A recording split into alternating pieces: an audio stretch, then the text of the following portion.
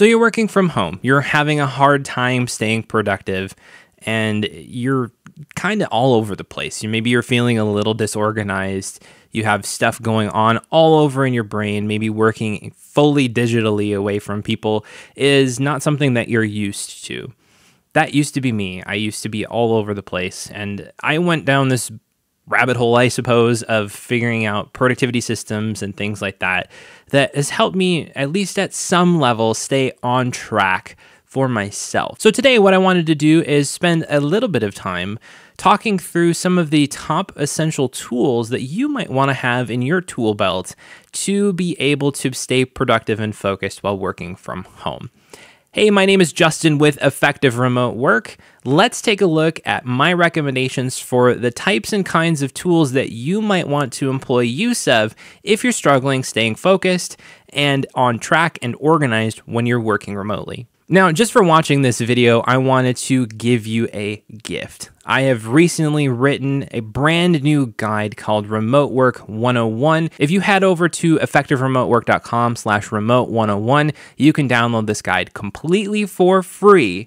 And if you'd like to, you can join my mailing list there too, so you can get updates for future things that we're going to release. All right, so one of the very first tools that I recommend folks use to try to get their thoughts organized is some kind of note-taking tool. I'm a big fan of Obsidian, which you can see on the screen here. Obsidian's a great way to take notes and network ideas together to process through broad concepts. If you subscribe to my channel, you will see here that I have a lot of videos on Obsidian. I think it's one of the best applications for getting yourself organized and at least your thoughts together that there is out there. Now, the reason that I think a note-taking tool is so important is because as a digital worker, you're working primarily with information. And your brain doesn't do well when you try to keep it all up here in your head. It's best if you can get it out and store it somewhere else. And I think a note-taking tool is a great place to start with that.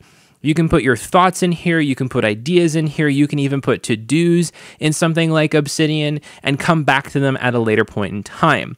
You don't have to hold on to it in your brain at all.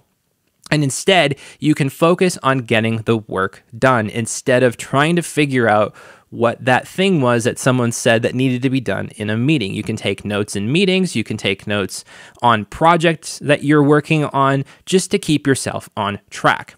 Now, an alternative to something like Obsidian would be Craft. Craft, if you are on the Apple ecosystem, is a very similar note-taking tool. It's very classically designed. If you're familiar with Notion at all, it's very similar to that, but it has a very native feel to it.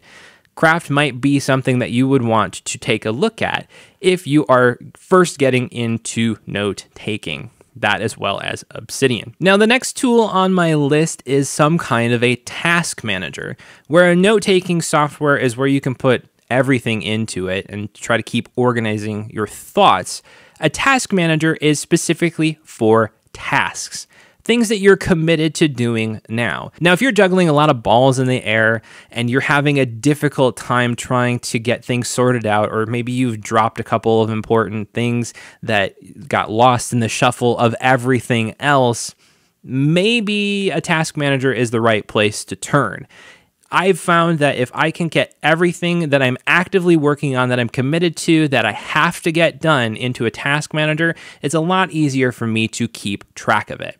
One of my favorite recommendations for people starting off in task management is to use a tool like Todoist.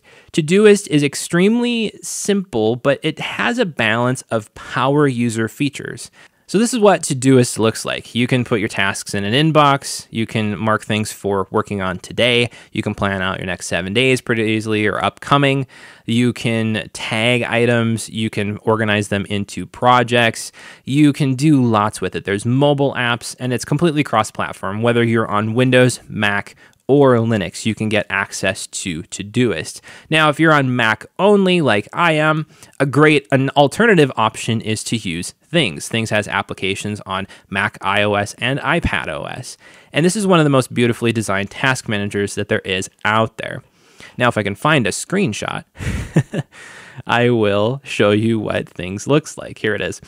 So things is very similar in layout to Todoist, but it functions things a little bit differently. Instead of having just projects in the sidebar over here, you can bundle things by areas, which is nice if you're looking to time block by different areas or organize by areas, but you can employ whatever level of organization that you want to in these type of task managers. You can plan things for today, or you don't have to. You can just keep a broad list in there. The whole point is if you're going to use a task manager, you put your tasks in it, you work in this list at least semi-regularly, make sure it's up to date so that you can rest assured in your mind that all of the things that you have to do are somewhere, that you can find them at a later point in time, or that they can come to the surface when it's most important, say if they're due on a specific date. The next thing that I find is most important, and you probably already use this already, is some kind of a calendar.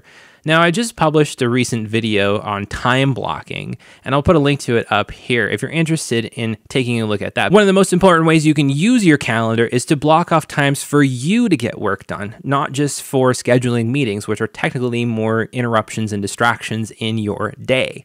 If you can block off time to work on the most important work for you, that is something that's very important to do, especially if you're having difficulties focusing at home. I'll let you check out that video so you can learn a little bit more about time blocking in particular, but having a calendar in general just gives you a good sense of what's happening in your day.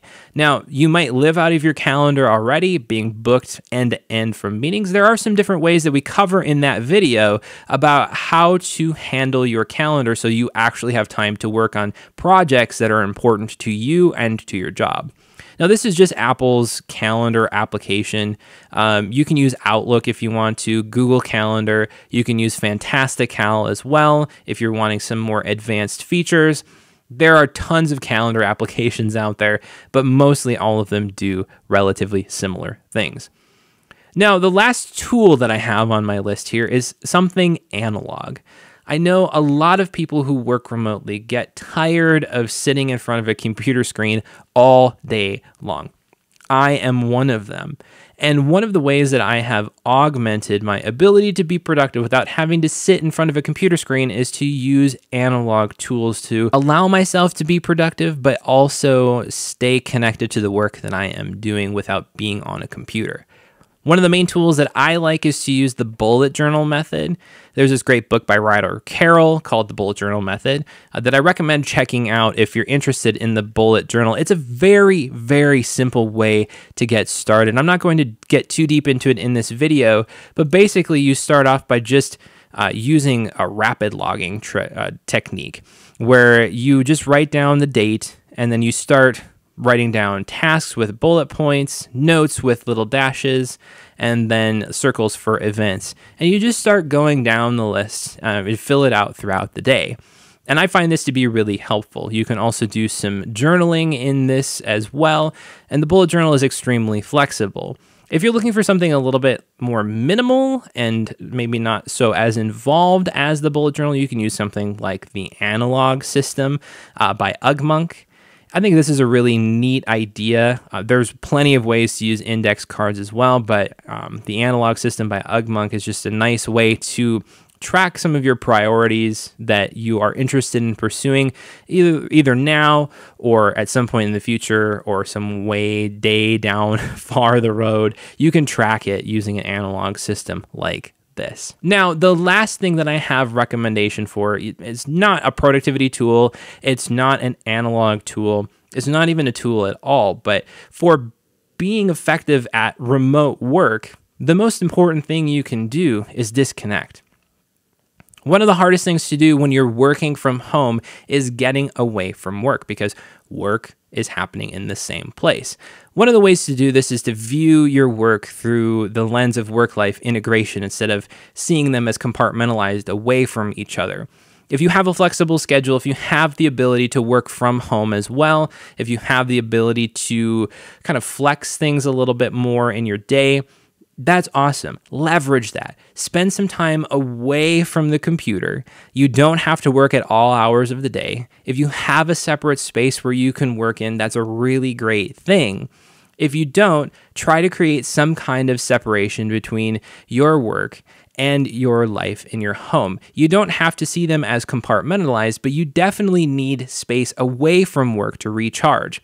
One of the best things you can do to avoid burnout when you're working from home is to develop your own rest ethic or a set of values and systems to incorporate rest into your life. And one of the easiest things you can do to get started with that is just say, at this specific time of the day, I'm done with work. If there's work that needs to be done, it's happening tomorrow after this time, because that gives you space to disconnect. You can get outside, you can spend some time doing things that you love, but ultimately just step away from work. You don't have to keep working when you're at home just because there's work to do. Well, that wraps things up for this video. If you found it helpful, be sure to let me know in the comments and hit that subscribe button as well. My name is Justin with Effective Remote Work. Thanks for watching, and I'll talk to you in the next video.